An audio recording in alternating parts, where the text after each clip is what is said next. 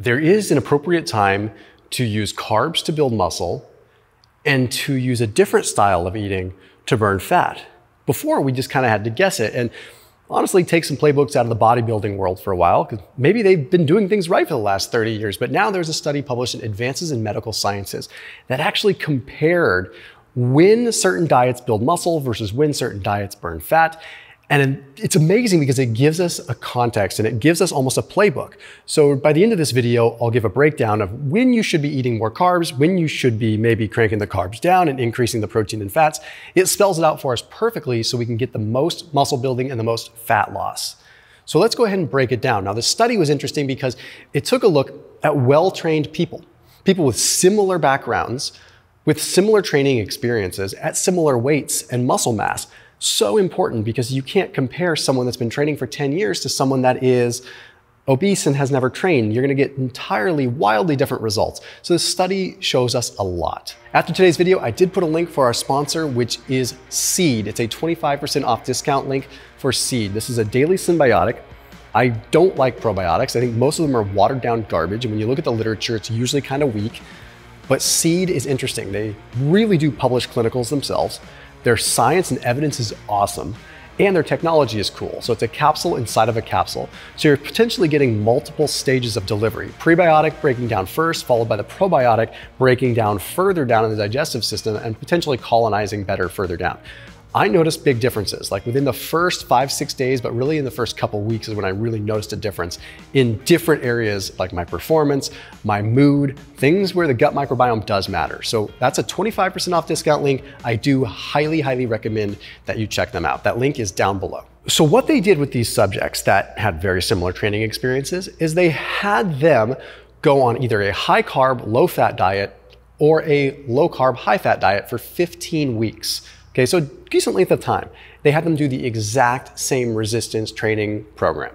Okay, but what they did do is they made sure that they did not do any other kind of training that would act as like a variable within the results. So let's just jump right to what they ultimately found, because this is what's interesting. First and foremost, surprisingly, they found that when subjects went low carb, they ended up having about a 10% drop in performance, in their strength. And that's like 10% plus in their squat specifically, which is the one that was really affected. That's not very good news for low carb at first, but we do need to unpack it a little bit more because so much more of this makes sense later on. Additionally, with the low carb high fat group, there's a 5.49 kilogram total body mass loss more than the high carb low fat. So they lost a lot more mass, but this needs to be contextualized. We need to understand more, because what they did find is that the high carb, low fat group also lost weight. They lost 2 kilograms of fat compared though to the low carb, high fat, which trumped it at almost 7 kilograms of total body fat lost. Here's the caveat though. The low carb, high fat group, although they lost way more fat, they also lost 2 kilograms of muscle. The high carb group ended up losing a little bit of fat, but gained 5 kilograms of muscle. So at first you're like, well, I'm just gonna preserve my muscle, go high carb all the way. Well, we need to understand more, because when you actually look at the particulars of the study, it makes some sense. And this is not coming from like a low carb perspective. I'm not trying to say you should do low carb, because what I'm actually gonna find in this video and what I'm gonna explain to you is gonna probably surprise you. Ultimately though, the subjects were only eating 100 grams of protein per day, and they weighed 85 kilograms. That's barely above the already dismal recommended daily allowance of protein, which is 0.8 grams per kilogram. Like, I would never recommend that. I almost always recommend a minimum we double that. So we have a problem to begin with, right? We definitely aren't equating for the fact that protein was low.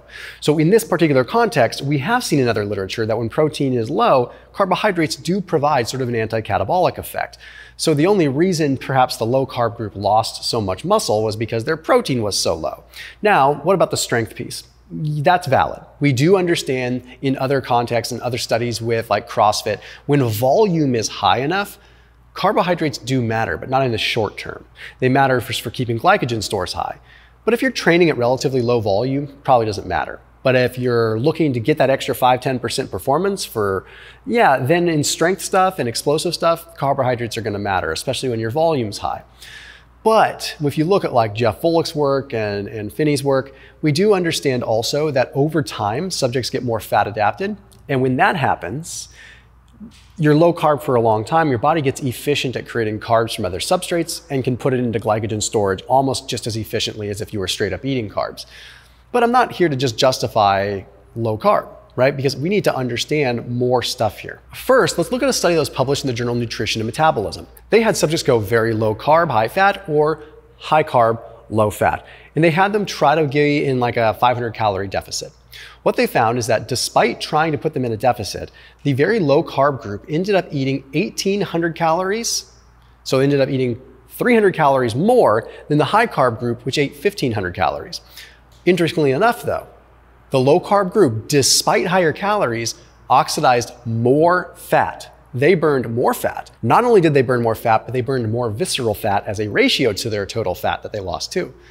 And interestingly about this study is that protein was higher. So it seems as though when protein's high, the fat loss aspect doesn't seem to degrade muscle, and it also seems to be still more of an advantage for fat loss versus higher carb. But where does the high carb play in? Because if you look at evidence with high carb, you see studies published about CrossFitters and other high performers that the more carbohydrates they consume, basically the higher performance up to a certain point, like 10 to 15% increases in performance. But that's with pretty high volume stuff. So we do know from a performance perspective that yes, the carbohydrates will probably help. There's even some evidence now that just swishing carbohydrates in your mouth can have an effect on performance. So we're not entirely sure if it's glycogen related or if it's psychosomatic or what it is. But carbohydrates over the long haul for high amounts of volume can improve performance. There's no one really denying that anymore. But if you're just an average gym goer, it doesn't seem to make much of a difference. But for muscle building, one thing we've seen is that when protein is lower, carbohydrates can be anti-catabolic. But protein and carbohydrates both do one very important thing. What they do is they increase mTOR kinase. So they increase these mechanistic growth signals for cells to actually grow. So because carbs can have that insulin signaling, insulin-mediated sort of signaling, one could argue that they're definitely more anabolic. However, when you look at it from a ribosomal aspect, like rRNA, which gets into the weeds, we've seen recent literature that shows that carbs don't aid in muscle building. But what they do is they do increase insulin levels, and insulin levels might make it so that you can build more muscle, because we do see in some anecdotal evidence that bodybuilders that use copious amounts of insulin can put on more muscle, right? So we see it in extreme cases. So perhaps eating carbohydrates will lead to more muscle building. And that makes some sense, right? So if protein is high and carbs are high, you'll build muscle. But it's also pretty evident that it's going to be harder to lose fat that way.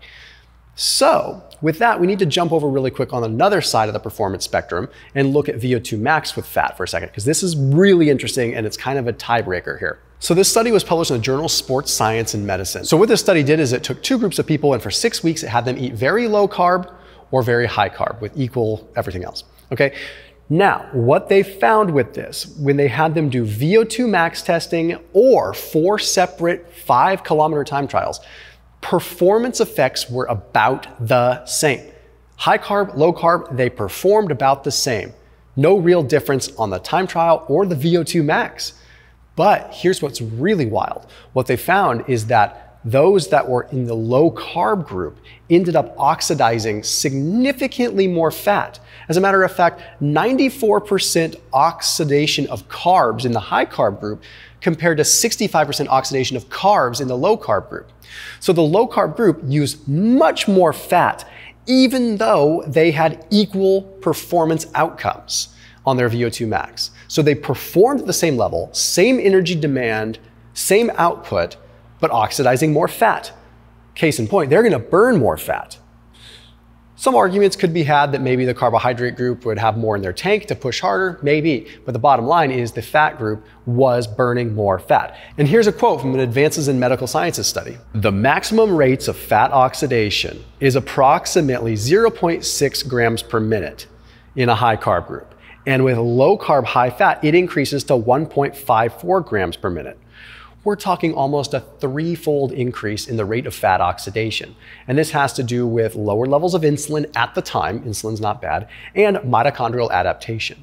I noticed this with my own VO2 max test. I didn't even reach my RER until I was my RER over 1 until I was close to the end of my VO2 max test. And I ended up scoring almost a 60, a 59.9, but Dr. Andy Galpin officially stamped me as a 60.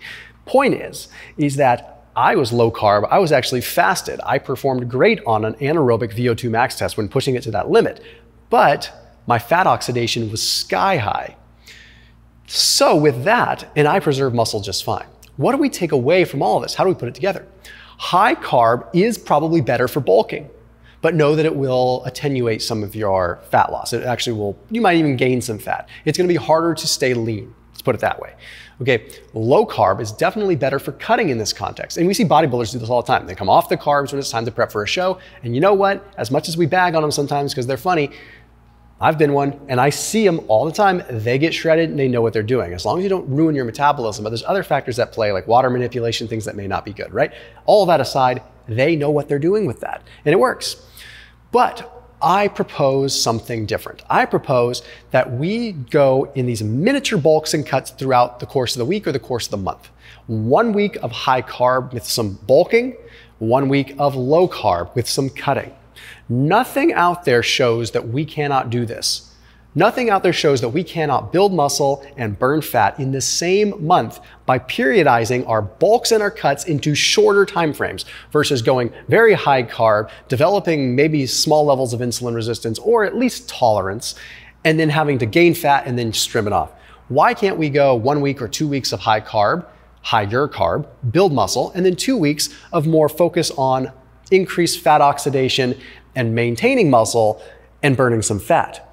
Getting the best of both worlds. Or better yet, even in the daily, focus on, okay, I can go very low carb, high fat by essentially fasting because my body's pulling from my body fat and I'm essentially low carb because I'm not eating, and then go higher carb during our eating period. Like nothing says the body's looking at a 24-hour clock. Like it doesn't say, okay, you had X amount of carbs today, so that's your carb count, you're a high carb person. What if you're low carb in the morning by not eating and fasting? That's the whole premise there. Increasing fat oxidation via some fasting or increasing fat oxidation via caloric restriction, and then put it into a surplus with more carbohydrates as well to induce muscle growth. I think on the daily it might be a little bit much, but you can certainly do it on the weekly. And there's nothing to say that having a little metabolic flexibility, although it's kind of a cheeky term sometimes, is a bad thing. Being able to flip-flop back and forth between high carb and low carb without feeling doggish or sluggish either direction is really the goal, right? I justify it as like, I want to be able to run and oxidize fat, and I also want to be able to lift and oxidize carbs. I don't want to be a one-trick pony. So this just gives evidence that carbs probably do help us bulk more, but low carb probably does help us cut more, as much as it might be hard to swallow sometimes. I'll see you tomorrow.